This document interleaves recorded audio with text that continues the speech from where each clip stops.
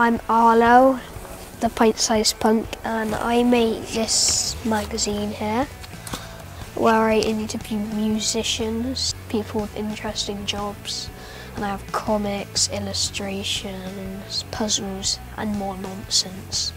It came about because homeschooling was becoming a little bit boring, and my mum asked what I'd like to write about, and I said I'd like to write about music. And we've got a couple of adult friends who make zines, and they have like really good launch parties. So I just imagine myself like crowd surfing. And then it's just like, yeah, let's do it.